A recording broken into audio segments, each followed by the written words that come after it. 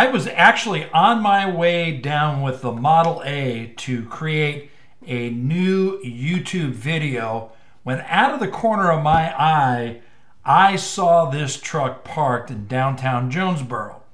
So I raced on over, parked the car, jumped out, and started videoing this absolutely amazing truck. This is all hand-built, handcrafted, and took over 3 years to build.